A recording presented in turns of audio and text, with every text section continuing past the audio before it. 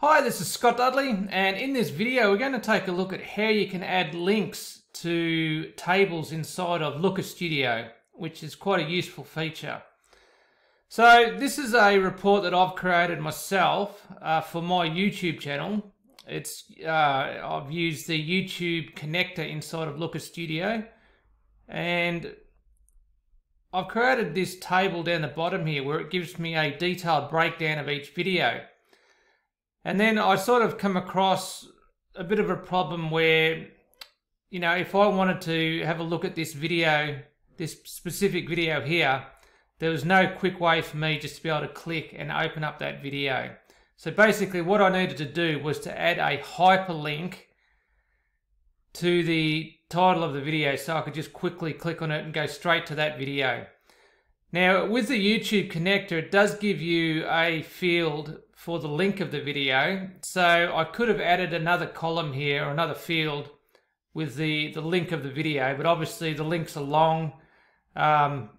It would have looked a bit strange here having the link in between the title and all of this other information.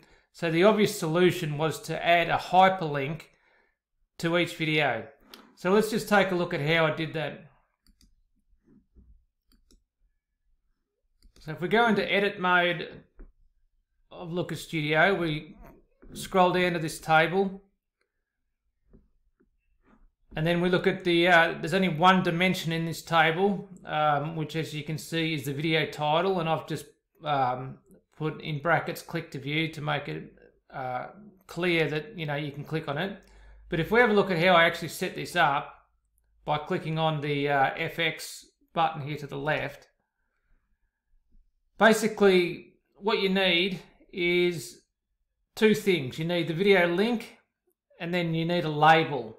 Okay, so the function that you're going to use here is hyperlink and then open brackets.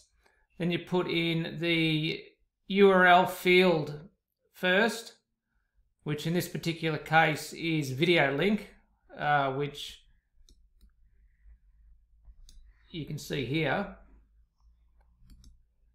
And then the second part after the comma is the video title, which is down here.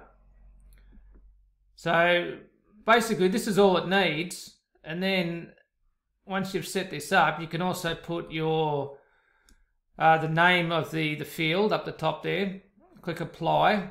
You should get the green check mark here to let you know that the formula is correct. And it will show a link as the type of field up the top here. And then if we click on view to test this out, and let's just say we wanted to have a look at this video here, how to use date range controls in Looker Studio, it opens up that video straight away, which is super useful.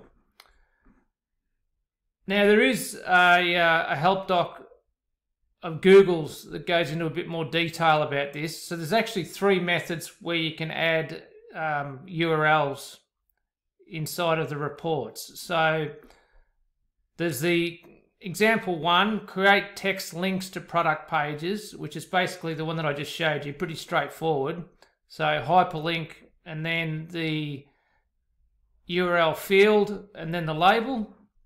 Then there's example two, which is a bit more complicated, where you can build URLs using the concat method, which basically joins together fields.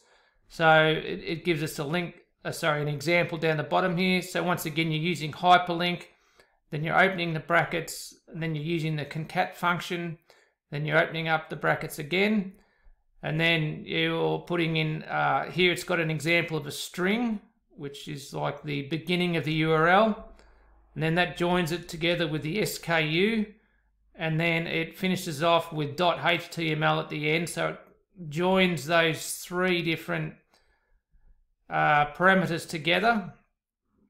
And then you finish off here with the name of the item at the end of it.